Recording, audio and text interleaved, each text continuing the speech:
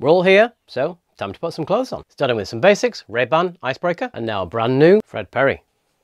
I love the pink because to me, Fred Perry's always been an inclusive brand. Some Gap trousers, and a pink Timberland belt. No one can actually see the belt. Shoes are both from OOTD in Japan. The camo, or let's call it inky green. Both pairs are hairy, they're like faux fur. Or the leopard, very furry.